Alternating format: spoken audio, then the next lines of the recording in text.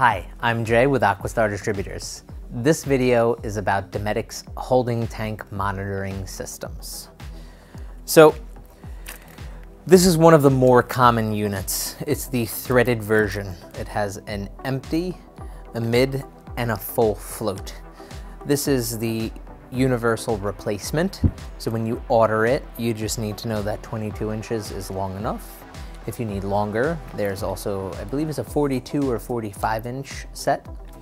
Okay, and you'll adjust and trim the floats as necessary. The floats are actually labeled empty and mid. So the empty float makes on the way down, the mid float makes on the way up, as well as the full float. Very common issue. People call me and say, I pumped my holding tank out, something's wrong with the system, it still says full. Well, you may want to go and unthread and you might find something unpleasant, keeping your full float from dropping down. So you're getting a false reading. Something else to be aware of, whether or not you have a vent line. So this threaded cap is available both with and without vents. On a lot of the newer boats, you will see this three individual holes, one empty, one mid, and one full. So this is the 12 inch. You would use this for either an empty or full, and the full float looks a little bit different, but there's the universal float and it comes unassembled, so you can trim it to the proper length. This is another version. This would just be basically a single full float. It's used in special circumstances. Okay. This is Dometics DTM04. Okay, so you have 4 lights on here. It's available in white as well as black. A lot of OEMs will use our Deutsch connectors, but sometimes to replace it, it may not be the same configuration, so you have to cut them off and use butt connectors or spade connectors.